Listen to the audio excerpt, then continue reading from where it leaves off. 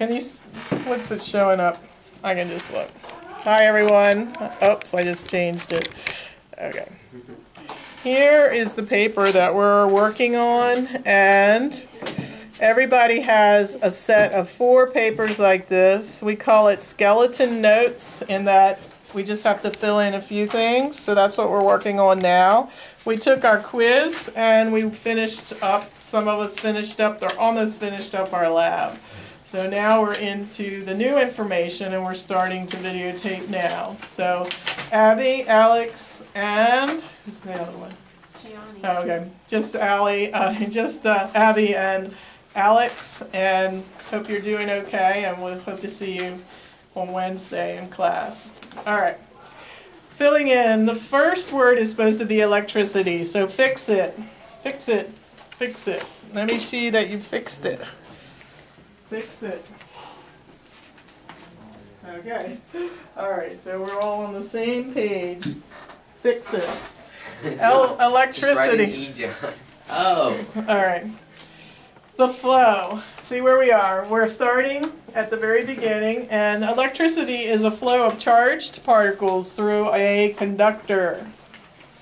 The word conductor is going to have trouble fitting in there, but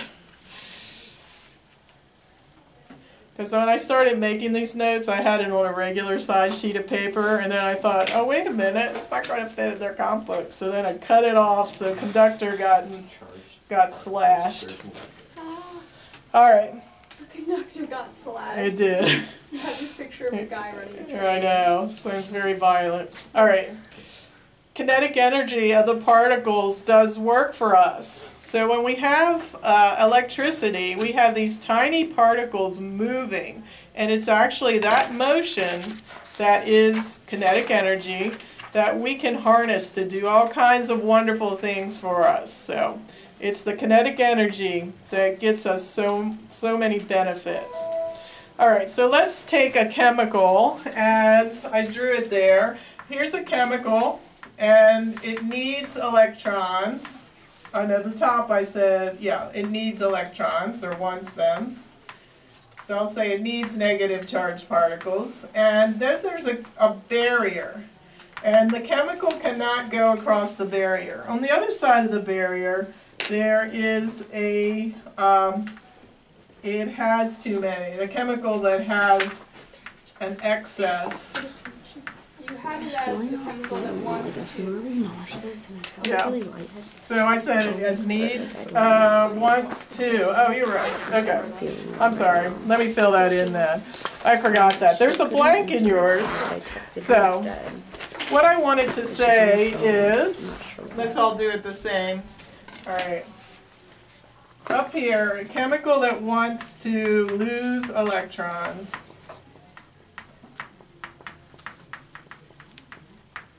And a chemical down here that has an excess. I'm sorry, he wants to lose electrons. Chemical down the bottom wants to gain electrons. Right. And the barrier exists between the two. Thank you. I forgot I had a blank in the middle of that. So you can actually box it in and create, unless it is already boxed. So we cannot pass this barrier. So what happens if I put a conductor from here to here? So call this a conductor. Conductor, I think you know from your past in electricity studies, it's a material through which electrons flow. What do you think is going to happen along this conductor then? Will they be exchanged? Yes. So the chemical up here it can't pass this barrier. This is the unpassable barrier for these two chemicals. But if I do give it a pathway, which connects the top half to the bottom, the extra electrons in the top will flow through this conductor. So put some arrows in showing the flow of electrons, and it'll go to the bottom where it wants to gain electrons. And that is actually, that flow is called an electrical circuit. Does that show up on the board, on the video? Yeah. Okay. All right. So if you would please put in your conductor, the flow, the arrow flows, and the electric circuit. Jonathan, are you with us? Draw the connector from the top to the bottom, like that, and label it. All right, what is this thing, this beautiful thing that I just drew? What is that?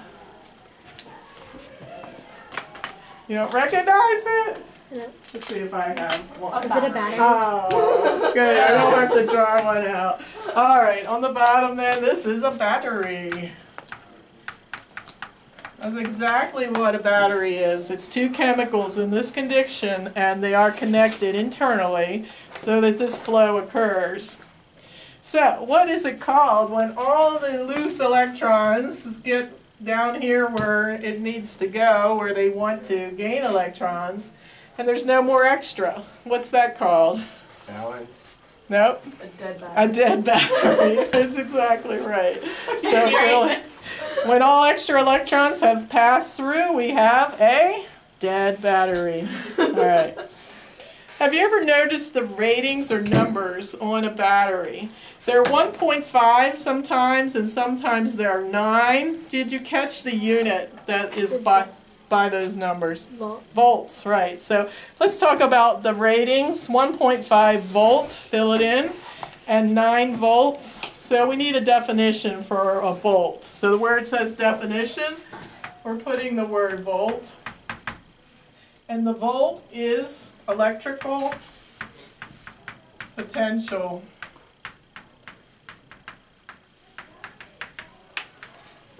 That's it? Electrical potential. In other words, it has a voltage is right here. If there's a lot of electrons here, they create a pressure when they are connected, and there's a lot of need down here, there's a pressure or a potential for a lot of flow.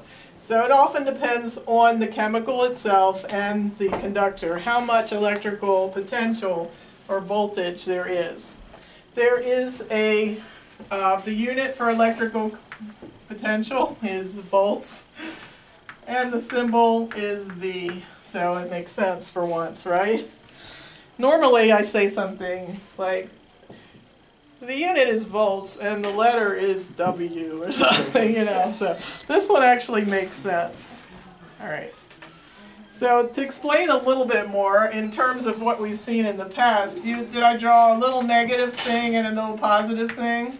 Yeah. And did I say that Yes, this was you did. fixed? Yeah. All right. So what's going to happen if we have a loose cannon, a negative charge out of here, and a fixed charge here? There is negatives attract. We've had that in the past. And so that is a creation of motion called kinetic energy. And we learned that kinetic energy is not created or destroyed. So where did that kinetic energy come from? It had to just appear. It came from potential energy. I mean from electrical potential, sorry, which is the electrical part. It's like the same thing as potential energy in the electricity world. So the question is, where did it come from? When I said it, I meant kinetic energy. So you can cross out the word it and put KE if that makes more sense. Where did the KE come from in this picture? It came from electrical potential, voltage. Voltage is the same thing, voltage. So when you hear that word, it's a different kind of concept, isn't it? It's sort of like the pressure or the setup is there. Sort of like when we studied the rock that was just sitting on the top of the cliff. It had potential energy just sitting there. All right. Let's talk about charge. Charge has a unit, and I will talk about charge by giving you an example of the charge for an electron and the charge for a proton. So in that blank, the electron's charge is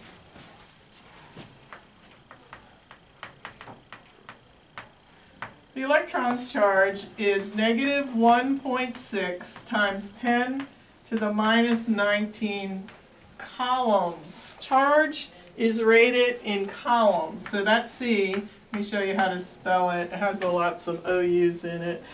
It is spelled C-O-U-L-O-M-B, coulombs. And that is a name after one of the physicists who studied electricity. Coulombs. Coulombs is a large number, so you'll see a lot of times that I use millicoulombs. A thousandth of a coulomb is a typical charge.